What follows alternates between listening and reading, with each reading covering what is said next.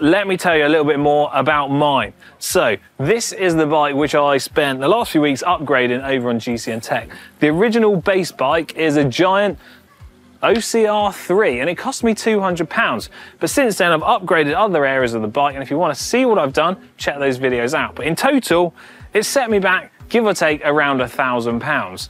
But not only are you going to have to buy a bike, you also have to buy all the kit and the helmet and the shoes, everything I've got on. So I reckon all in, you're looking at close to the best bit of £3,000 for this setup that I'm going to ride around here, which is still less than quite a lot of modern bikes that you buy brand new.